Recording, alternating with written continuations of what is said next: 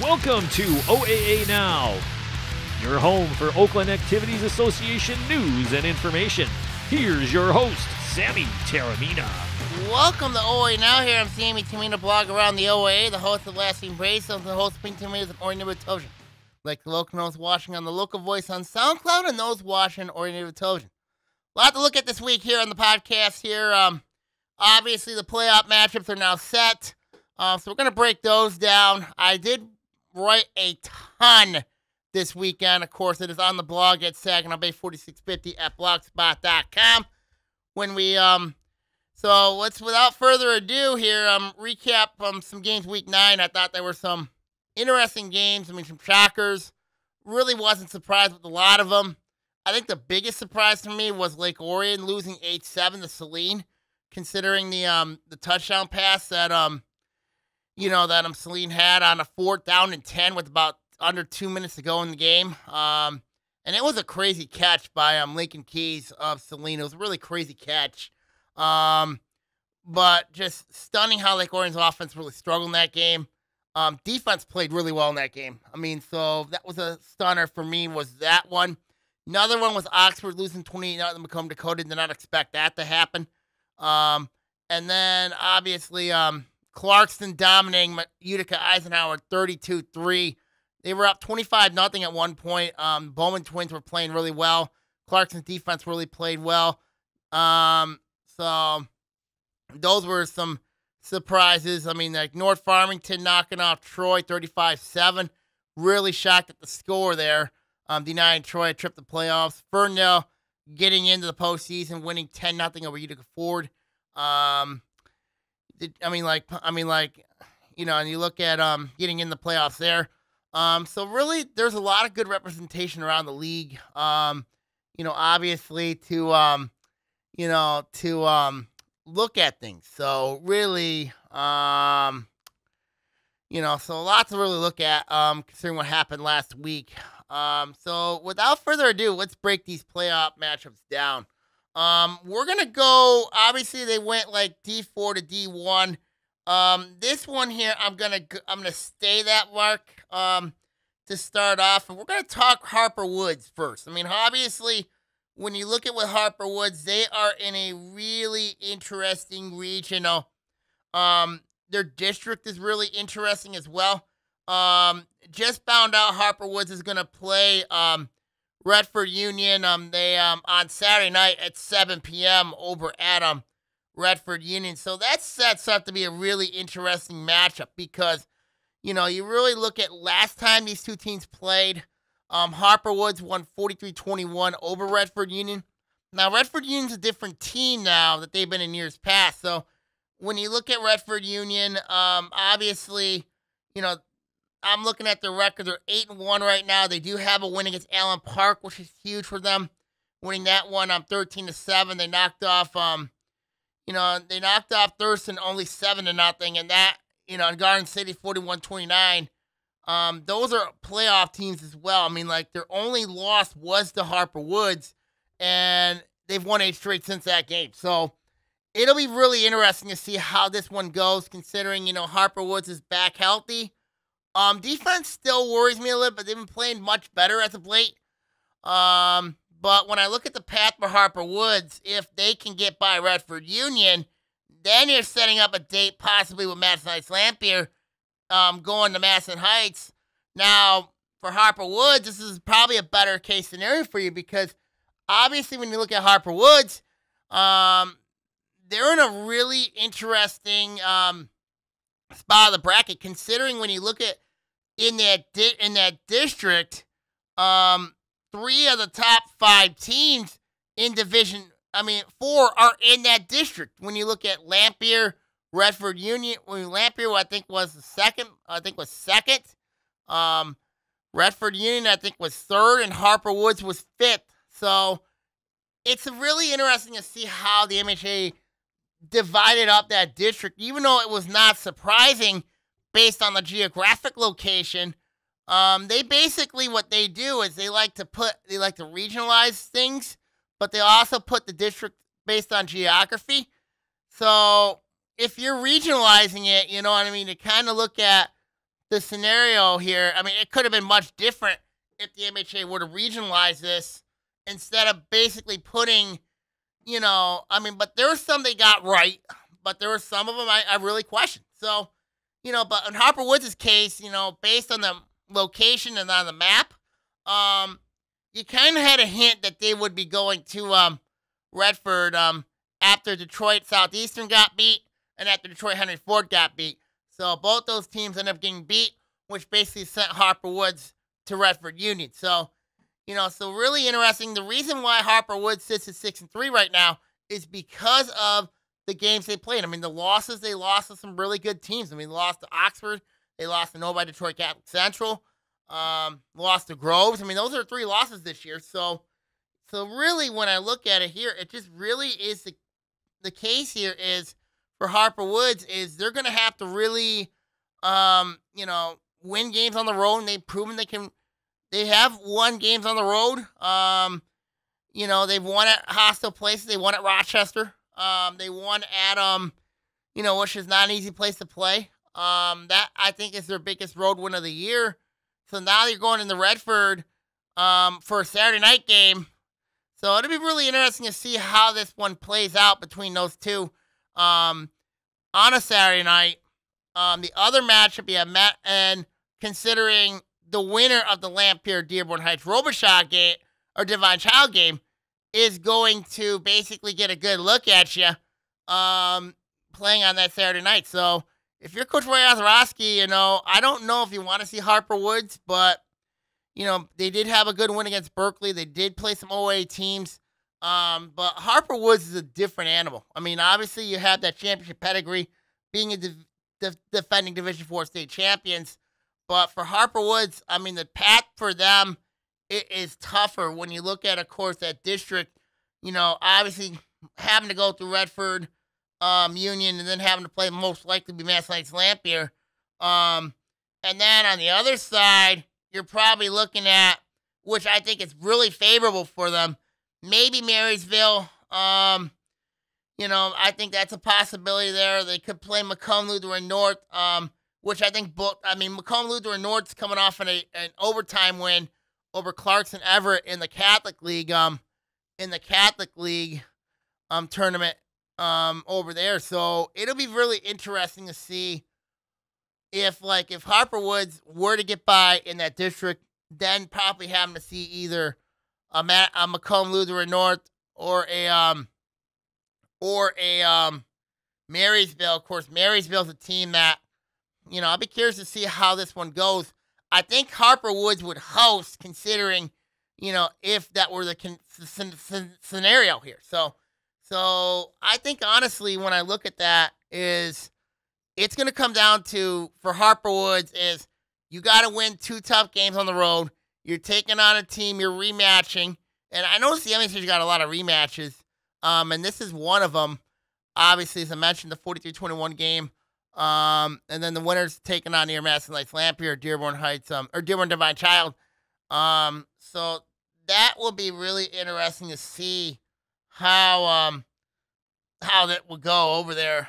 So that should be really interesting over at that should be really, really interesting to see how that one goes. But the good news, the good news is, and then whoever wins that could see Chelsea or Hazlitt in the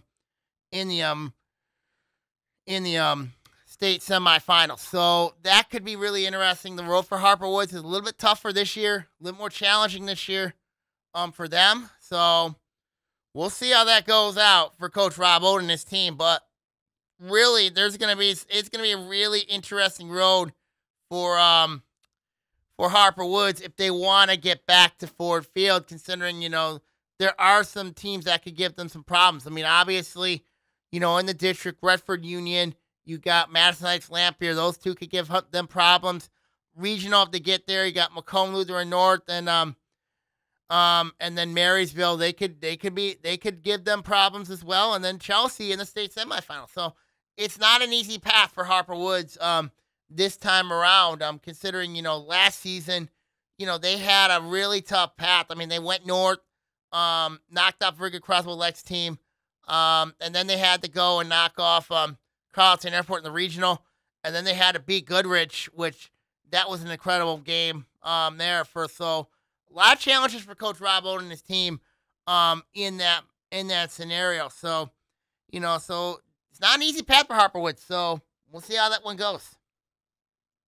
And in the brackets, when I wrote down there, I had the right matchups just in the wrong region. So really that, and just a little disappointed about that, but at least, I got about 50% of it right. So, so it is what it is.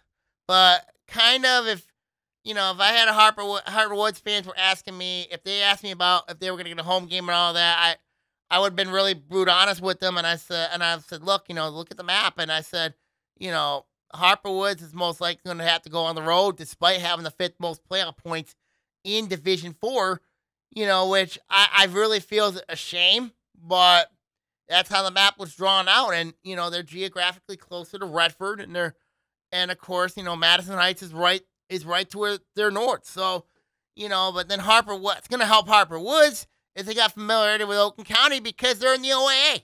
And the OAA, I think, is one of the toughest conferences. And I think they're tougher than the MAC, and I think Harper Woods played more tougher competition when it comes to the, into that level. So it'll be interesting to see how that will go, especially for Harper Woods, where they're going to be at. So it'll be really interesting to see how this one goes. Let's go to Division 3 now. I mean, Avondale got a really, really, really tough district here. I mean, you look at a course, it's kind of expected, you know what I mean? Like it was earlier than I thought Avondale was going to probably play Fenton. But then, you kind of look at that scenario and say, wait a minute here, maybe there could be a chance they could get a number 1 seed. Maybe have to play Redford Thurston or Garden City.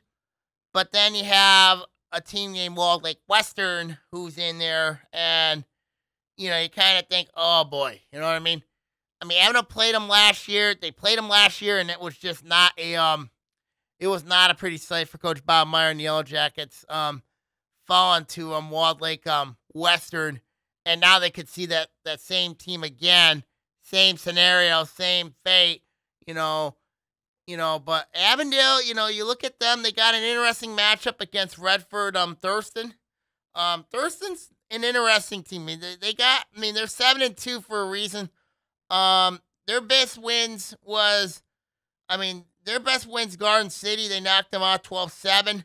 And then they have a very tough loss to Redford Union, where they only lost 7-0. And then they lost to Dearborn Heights Robichaud 14-13. So they lost. Both their games they lost were by 2 points. That kind of tells you something about Redford Thurston. That kind of tells you something about the Eagles. They're a good team. They're a very good team. And Avondale's going to have to really play. They're going to have to really work, and they're going to have to really play if they want to pull this off. Because it's pretty simple to what I see with Avondale is, they run that wing T. Start off the year 0-2. Lost a tough one to Cedar Springs, then lost to Seaholm. Cedar Springs, they are in Division 3. They're in a different district. Cedar Springs is playing, I think they're at Lowell. So, fun matchup there of 2 teams that run the wing T. And that's on grass, too. So, that should be really interesting. Considering that winner might have to see Petoskey. And Petoskey, I think, is the best team right now on that side of the bracket. Now, do I think they'll get out of there? Maybe, maybe not. Whoever wins that district, most likely, I think Petoskey has to be favored in that. They have to be. So, when I look at Avondale,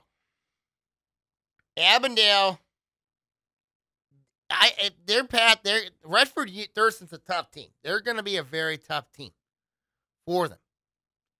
Avondale's got a very experienced defense. That should help them. This could be a low-scoring game between those two teams. This could be a really low-scoring game. But then, whoever wins that game most likely is going to see Walled Lake Western. And Western right now is a team that's riding a lot of confidence. They'll beat you by 40, or they'll beat you close. I mean, Walled Lake Western, this team does have a history of playing at the level of their competition. This team does have a history. So, talking to Sean Cotter, and basically, he called Avondale, if they played Avondale, an easy win. And I'm not buying that at all. I'm really not. Because Avondale, to me, they can surprise some people. They could really surprise some people. They can make some noise. And I think if Avondale were to play Western again, I don't think it's going to be an easy game for Western. I really don't. I'd be shocked if it was, but I really don't think it will be because of Avondale's wing tee and because Avondale defensively can give Walled Lake Western problems. Now, Walled Lake Western's got athletes. Don't get me wrong, but I just think Western will have problems. I think Western will have problems if they play Avondale. Now, Redford Thurston's no pushover. Really not. When you lose both your games by combined 2 points, that tells me something right there. You're a heck of a team. I'll actually take that back. 8 points. They lost both games by 8 points. By combined 8 points. So that kind of tells me right there, they're a very good team. They are a really good team. So Avondale will have their hands full. Whoever wins that district's going to have to go through Mason. Now, considering Walled Lake Western did knock off Mason, so that really says something there about them. So when I look at how that looks, if Avondale upset Western and then had to play Mason, that could very well happen. But it'll be interesting to see how that goes. Really would be. So that'll be very interesting to see how that'll play out. So we'll see. We will see. But for Avondale, really tough path in Division 2. In Division 3. Basically, you got Redford Thurston is a tough matchup for you. And then you're going to have to play, most likely, if you win that game, you're staring at Walled Lake Western right in the face. So, tough draw for Avondale. Really tough draw for them. So, I kind of feel like, honestly, the OAA basically got sentenced. You know what I mean? Now, I'll talk Division 1 in a minute, but I kind of feel like the MHSAA really sentenced the OAA.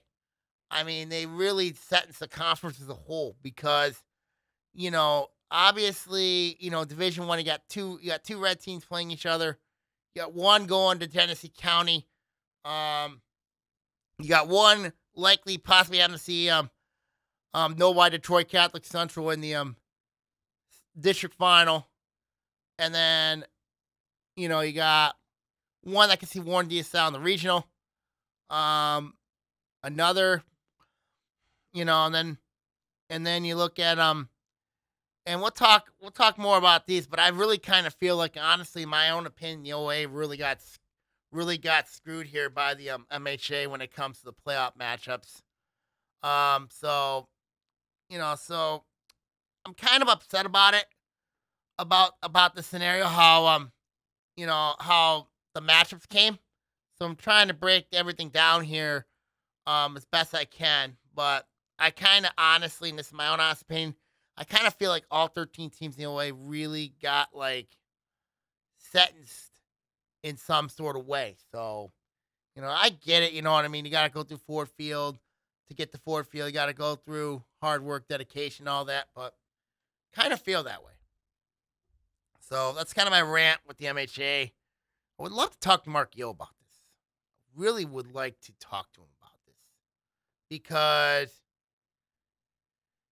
I think honestly here, when you look at divisions and you look at conferences, you kind of really want to play somebody new in the playoffs. You really want to play somebody new.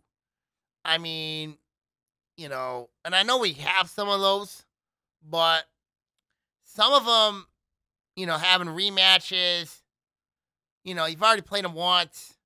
You know what I mean?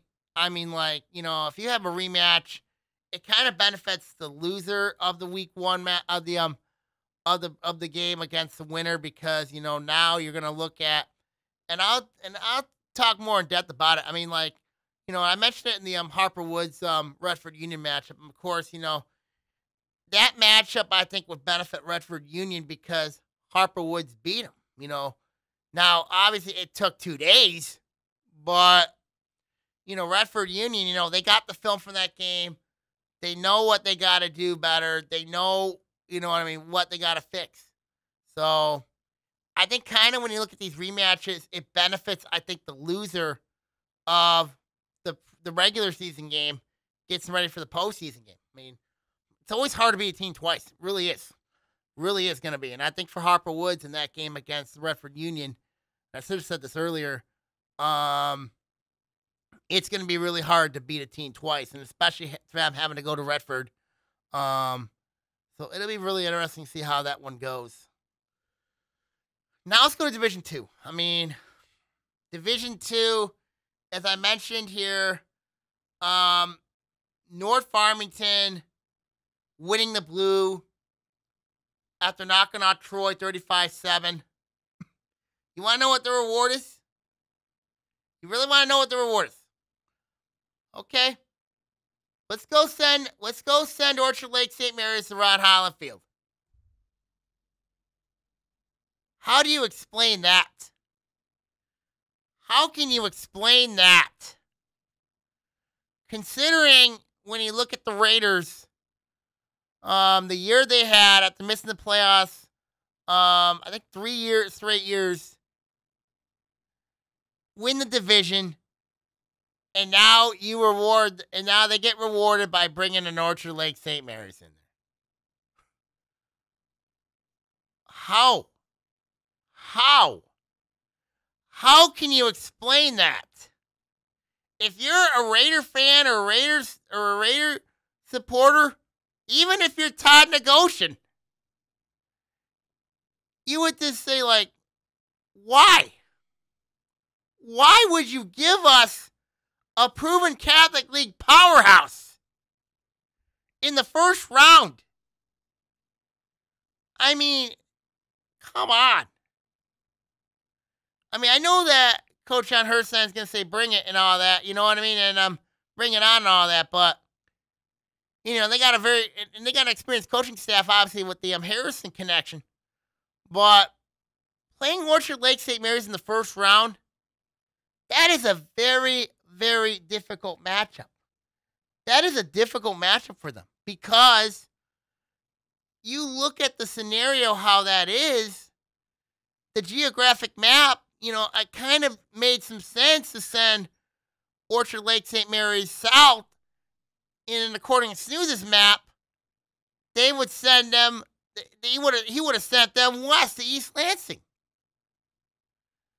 Now, I know Milford might have a beef with this, and I'll bring them up in a minute here. But for North Farmington, I feel really, really bad for them. I really do. Now, I'm not sure if Farmington TB10, Rich Kincaid over there, he could do that game. He could do that game over there, Farmington TB10. He could do that game. It's at Ron Holland Field. I mean, he could do it. But when I look at the matchup, it's a terrible matchup for North Farmington. Because they don't really have a true passing game. They don't really have, they relied a lot on two guys all year long. Terrence James and Duke Blanche. And I'm not knocking on on their team at all, but I'm just saying, the play of Terrence James has really been huge for this team. The play of Duke Blanche has been really instrumental for this team.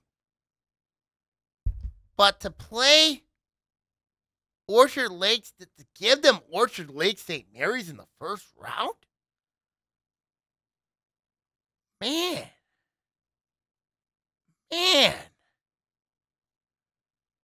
That is awful. That's just awful. But now they got to play them. The other side of things, you look at Farmington. Farmington back in the playoffs after a hard-fought 34-22 win against Dearborn Heights Crestwood. They get to go play White Lake Lakeland. Now, this is really interesting because I know there was some talk about Farmington playing Livonia Franklin, but they got shipped south, which is interesting. Now, Lakeland lost to Milford. They lost to Milford, but I kind of feel like Lakeland got the benefit of the doubt here because Milford got sentenced to go play Dexter in the first round. And I'm looking, if you're Milford, you won the matchup with your arch rival. Now your reward is you get to go play Dexter in the first round. Tell me how fair is that? Tell me how fair that is. For Farmington, taking on Lakeland, it's a good matchup for Farmington. I mean, Lakeland's got a heck of a running back. And I know that Bob Chiazza used to coach at North Farmington. And then he was at Waterford Kettering. It's kind of the same thing with Nick Merlo, who's the offensive coordinator at Orchard Lake St. Mary's. He knows North Farmington quite well, with his days when he was at Stony Creek. So, but back to Farmington and Lakeland. It's an interesting matchup because you look at these two teams used to be rivals. In the old KVC days, they used to be rivals. And, you look at what Lakeland's done. Lakeland's not had the best of years in the Lakes Valley, but they're in the playoffs. And they got a home game out of this. Farmington, first time back in the playoffs. You just got your quarterback, Julian Johnson, back. Everything's starting to settle in the form. The key for Farmington against Lakeland's going to be the passing game. Because if Farmington cannot throw the ball, they're in trouble. So, we'll see how that one goes. But in that region, in that district side, and then whoever wins that district, is going to have to likely see, possibly, is going to have to see either, and they're going to have to see either, I'm looking at it right now here, so, but they're possibly going to have to see in the regional either, and it looks manageable over there too, because it looks really manageable, because I'm not sold on Carlson. I'm not sold on Allen Park. Not sold on either team. I mean, whoever wins that district has a great chance, so I think, to get to the regional. I think they got a great chance. The state semis. I got a great chance. But for North Farmington and Farmington, that is a extremely difficult matchup for you. For North especially, having to take on Orchard Lake St. Mary's at Ron Holland Field. That is a really, really difficult matchup. And we'll see what happens. Let's go to Region 4 here. District 1. Ferndale and Groves. Ferndale back in the playoffs the first time since the pandemic era. Taking on Groves, who's been undefeated. Ferndale, as I mentioned, got in the playoffs, winning 10-0 over Utica Ford last week. Groves, no issue, 35-0 over Seaholm. Ferndale's got an experienced team. They do. But they don't have playoff experience, which is a disadvantage for them. Groves, on the other hand, has a ton of playoff experience. They have a ton of it. Considering they're motivated after what happened to them last year, where they lost in the first round to Seaholm. So when I look at Groves' past, and I think, Groves obviously going 9-0, but really haven't been tested since West Bloomfield. So it kind of really tells me something about where this team's at. And especially down the road where they could have some problems maybe in the regional final if they get there, because you look at that in District 2 and that region, it is loaded. Because you look at Roseville, who just knocked off West Bloomfield in a classic 49-48 overtime game. You look at Grosse Pointe South, who's undefeated. Then on the other side, you have Warren East South, the proven Catholic League power. And then there's Port Huron Northern. Obviously, when you look at them playing their games at Memorial Stadium in Port Huron. So, you really look at it here as, Region 4 is loaded. It is tough. It is difficult. When you look at when you look at the matchups, you look at for Ferndale, this is very difficult for you going against Groves. Really difficult for Coach Eric Royal. Matching up against Coach Brendan Flaherty. Considering the year that they had. They've had a nice year. Now you get to take on undefeated Groves. That's kind of like their reward, for them. And obviously you look at Ferndale, they're saying, well, why are we in D2 and not D3? The reason why you're in D2 is because of the co-op with Ferndale University. And they count both the enrollments of Ferndale and Ferndale U. So that's why Ferndale's in Division 2. So, tough matchup for them against Groves. Despite them being in the gold, Groves is in the white. Two teams do have some familiarity with one another. So, we'll see how that one goes in that scenario there. And the other matchup, we got Warren Mott taking on Seaholm. Warren Mott 7-2, Seaholm at 6-3. Seaholm has the home game because of playoff points. Seaholm started off the year 6-0. But then they haven't been the same since. They have not been the same since the gamble that Coach Jim Dewald took in that North Farmington game. I'm still trying to figure that out. But ever since that call, they've been 0-3 since. I mean, they have only scored 3 points. They have been outscored in their last 2 games. I mean, they have been outscored 69-3 in the last 2 weeks. That's bad. That is bad. That's bad. And then you look at a team like Warren Mott, who's coming in with a lot of momentum. I mean, their best win, they beat Warren Fitzgerald week 1, 38-22. Knocked off Ford, 23-0. Their losses were to both Port Huron schools. They lost 20-0 to Port Huron Northern. And then they lost 47-35 to Port Huron. And they have been known to score a ton of points.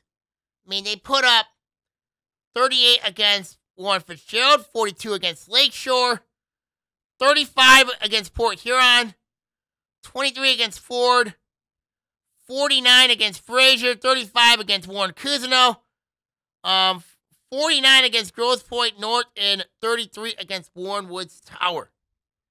So they can score. They can score in bunches. For Seaholm, they run the veer. They want to slow you down. Defensively, this team's not been very good the last 2 weeks.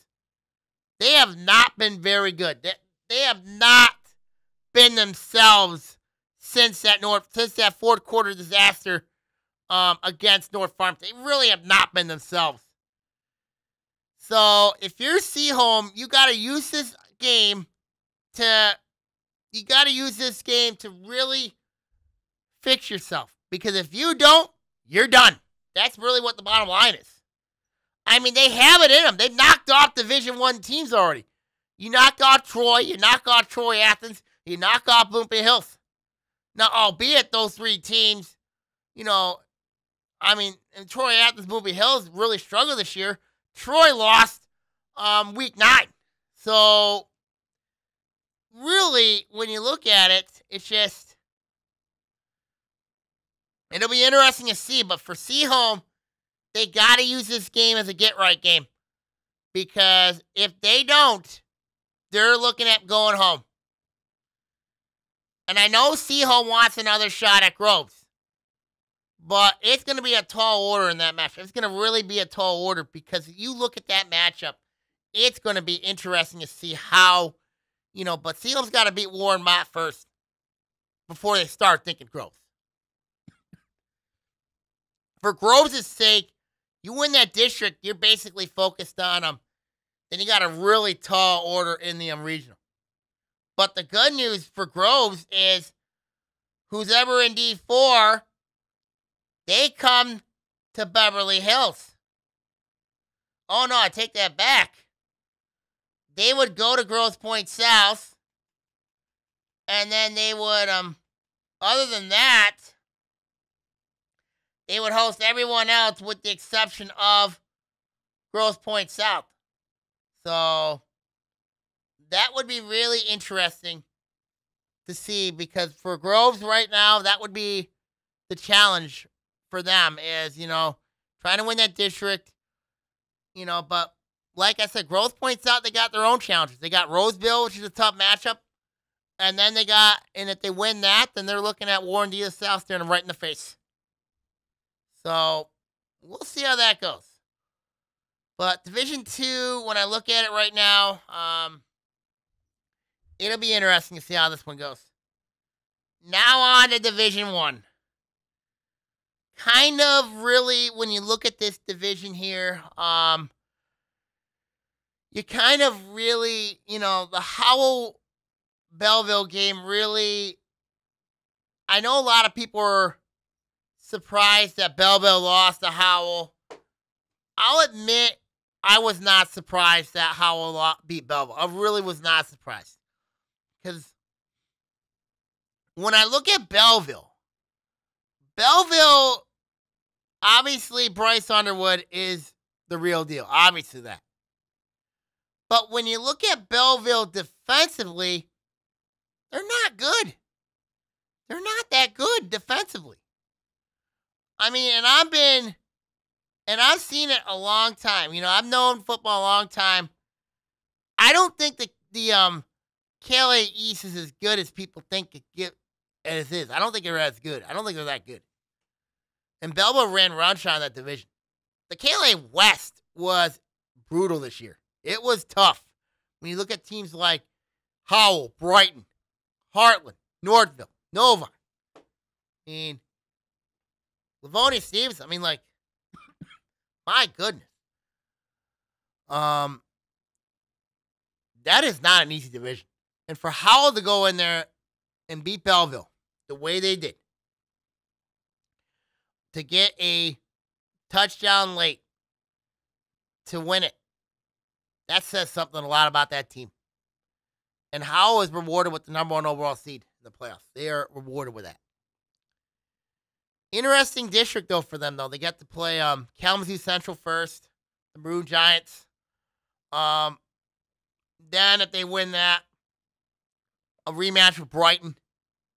And then a possible rematch for either Hudsonville or Rockford. So, tall order for them in that one. Really tall order for them. And then let's look at the OA teams here. we're gonna start off with region number we're gonna start off with region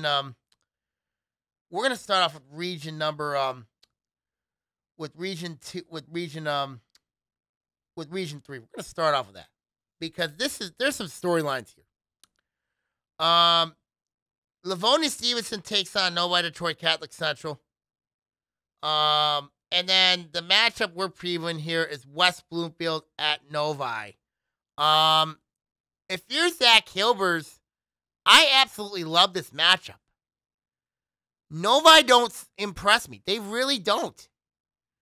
I mean, you had a very tough, emotional 49-48 loss in overtime to Roseville last week.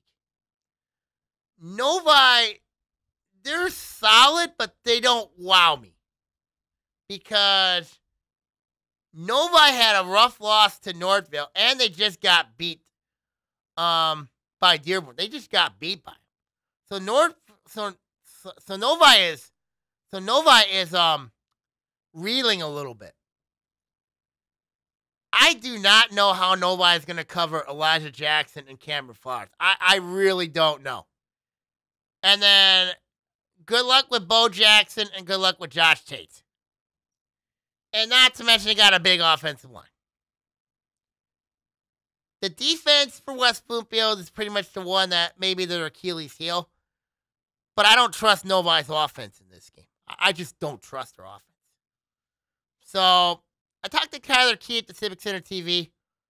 I said to him, it's a better match for you if you play Novi. If you played CC in the first round, you're going to have a problem. And I really look at this match for West Bloomfield. It's a great match for them. Taking on Novi. Now, if they knock off Novi, which I think they will, now you got to deal with CC. And CC has been really good all year. They've been really good. They can run the ball. They can throw the ball. I mean, their defense is solid. I mean, my goodness. It'll be really interesting to see if that should be an interesting game between West Bloomfield and CC. Now, albeit West Bloomfield is a different team than Harper Woods, who played CC earlier in the year. West Bloomfield is a totally different team. Their defense has to grow up in that game, like they did against Seaholm. I mean, they played really well against Seaholm. Other than that, they've really, also A&T, but other than that, they really have struggled, really have, all year long. So for West Bloomfield, they can knock Novi off. Then the attention, the focus has to be to CC. Because now, if West Bloomfield, do I think it can knock off CC? I think they can. I think they can. Will it be easy? No. It'll be really challenging. But they do have a chance against CC if they do play. They do have a chance. But for West Bloomfield, it comes down to discipline. Comes down to Bo Jackson's accuracy. Comes down to Jamal Shakespeare. Josh Tate.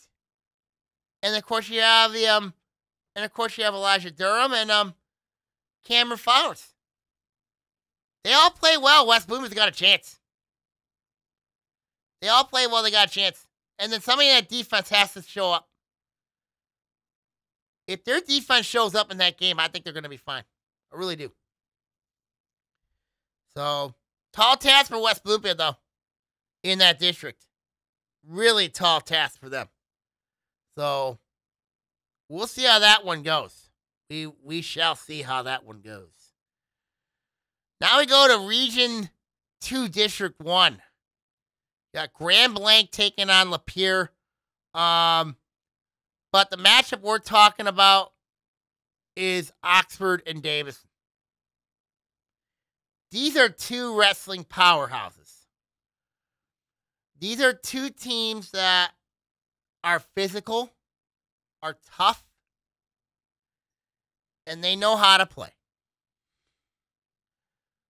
This is a tough match for Oxford because of the depth and also the fact that Davison has a really good passing game. They got a CMU commit on that roster. Their quarterback has shown a lot of promise. I know the folks at DTV over there in Davison, it's going to be interesting to see how they announce this game, considering it's a playoff game.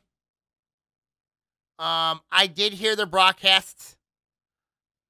Not impressed. Really wasn't. But now you're in a playoff game. You have to act neutral. You have to be. So when I look at the matchup, I think coming into this matchup, it's going to be, can Oxford score against Davison? Davison is human defensively. Ask Graham Blank that question. If Luke Johnson has a big game, if he has a big game here, it would not surprise me if Oxford goes into Davison and beats Davison. It would not surprise me. It's a tall order. It's a tall task. But when I look at the matchup, it's going to be interesting. Davison brings they're a dangerous team. And I know a lot of people have Davison going far. I'm not buying Davison. I'm really not. They have some losses there. De La Salle game, they lost that one. Then they lost and then the Grand Blanc game. Grand Blanc plays Lapeer in the first round. Grand Blanc's coming off a really tough 14-13 loss to Romeo.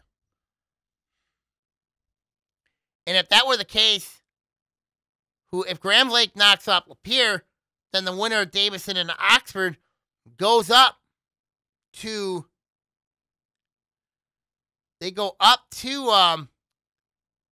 Grand Blanc. For Oxford, Dean Rice has to play well. Luke Johnson has to play well. And I know that game's going to be on DTV. Just a little concerned about the announcing over there. Really concerned about that. It's going to be interesting to see how that matchup goes. Whoever style wins, whoever style shows up, wins. That's really what it is in that matchup. That's really what it is. I think Oxford's got a chance in this game because they can slow Davison down. Now, Davison will want to play that game too. The Grand Blanc game really is the blueprint if you want to study Davison. That's really what it is. So, we'll see how this goes.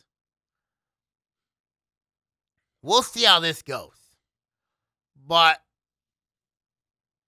for Oxford, this is a really difficult matchup.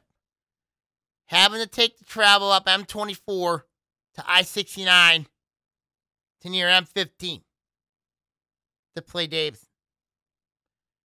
I honestly thought this would have been where Clarkston went because they centered around Grand Blanc. But looking at the regional components to all this, it made sense. And we don't know where Oxford's mindset is after what happened last week against Macomb, Dakota, when they lost 28-0. We really don't know. So, we'll see. We'll see how this goes. But it'll be interesting to see how that matchup goes, considering now you're in the playoffs. Games on DTV over there, Davison Television.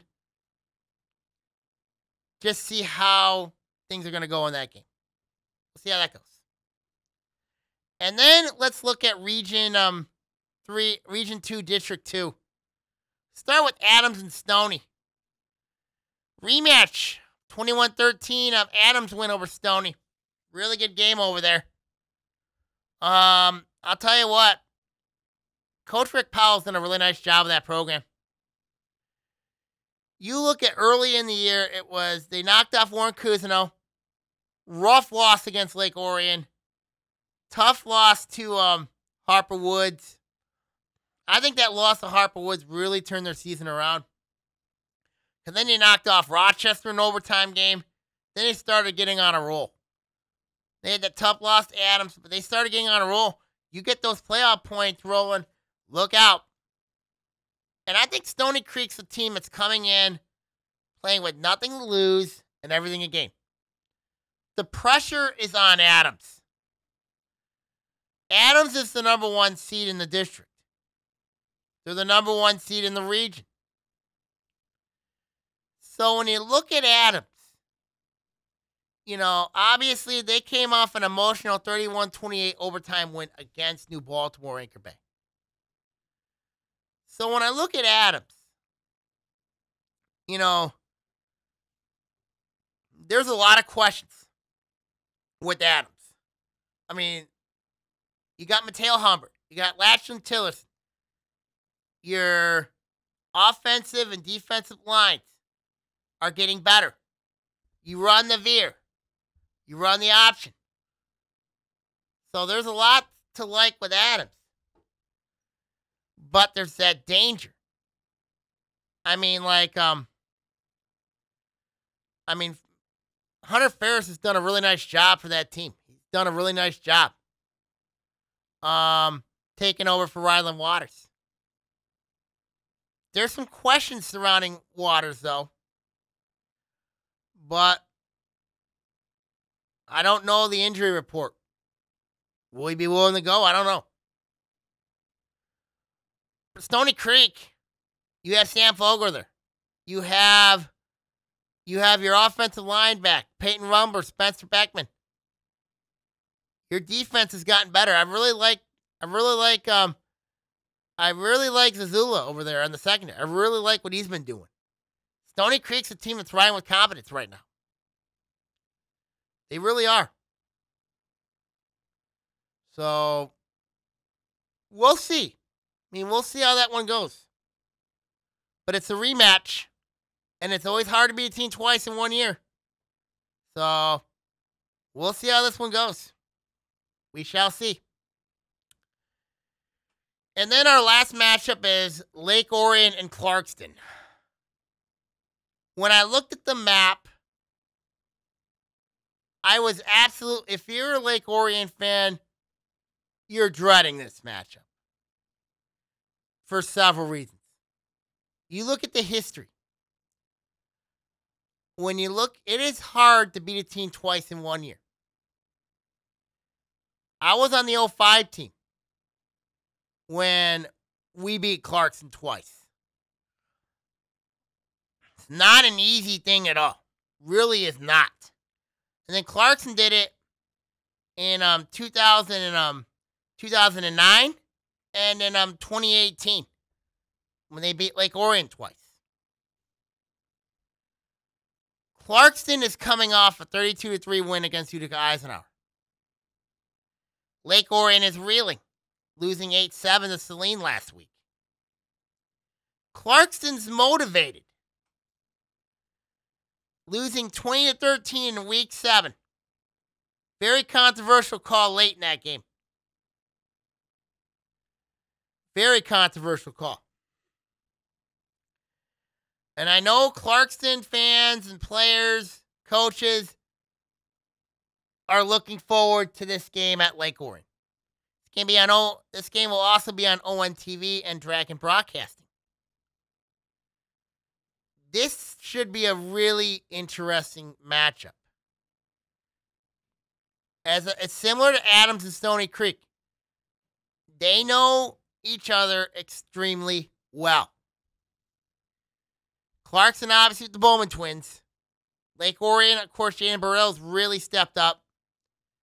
Quarterback matchup, Alex Wachensko at Clarkson, T.R. Hill at Lake Orion. Wide receiving game could be the key to this whole matchup. I mean, Lake Orion, obviously, with Ryan Lushow. Clarkson, we know they got a great set of proven receivers. If this comes down to a game in the trenches, I would take Lake Orion this one. But if it's a game of skill, I got to go Clarkson. Defensively right now, both defenses have been playing extremely well. So this should be a really interesting matchup. It'll be really, really interesting to see how this goes. Considering, Clarkson's going to be motivated. They're going to be ready to go. I don't know where Lake Orion's mindset's at after the loss of Celine. I mean, there's some questions when you look at the Dragons. There were some questions surrounding Coach Chris Bell's team. There is questions. Where are they at mentally? That's the question. Where are they at mentally? So, and I know it's hard to beat a team twice in 1 year. It really is. And Lake Orion fans also remember what happened last year. Clarkson ended up winning 38-37 in the district final. Now, Lake Orion struggled in that game to finish. Now, albeit also there was some controversy in that game as well. Lake Orion knows Coach Justin Pintar is going to do some trick plays. They know it. So, it'll be really interesting to see how this matchup is going to be between the Dragons and the Wolves. Clarkson, I think playing a team a second time around benefits the loser of that matchup. And there are some rematches. So, we'll see how this one goes.